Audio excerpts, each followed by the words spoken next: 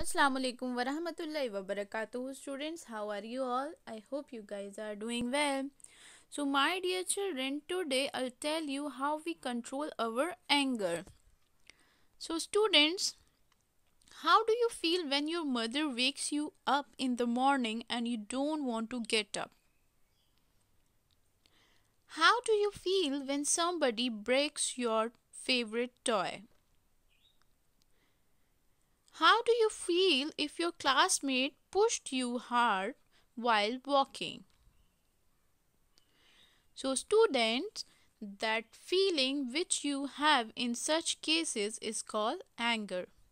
You may feel irritated, bad, and angry when any of these things happens to you.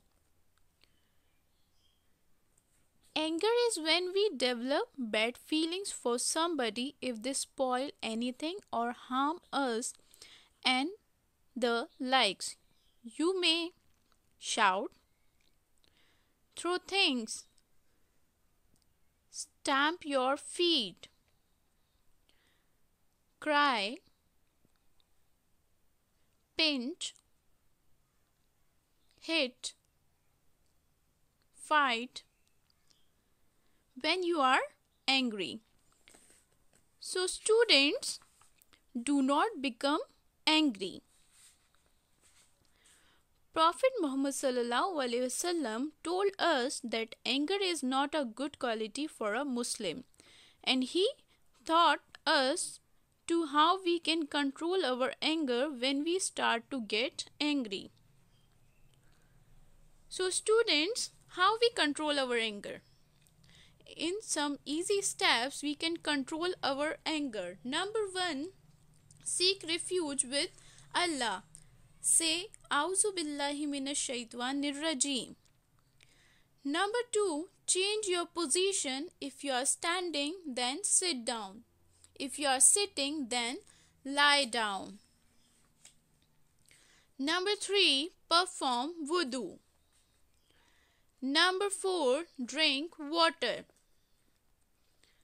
So, students, what lessons we get from this story? Prophet Muhammad sallallahu alaihi wasallam told us that anger is from shaitan and he is created from fire, and fire is extinguished by water. So, if one of you gets angry, let him perform wudu. A strong person is the one who remains calm and control his anger.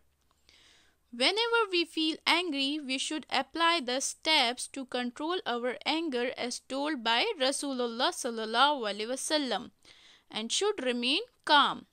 That will bring peace and happiness around us and will make Allah happy.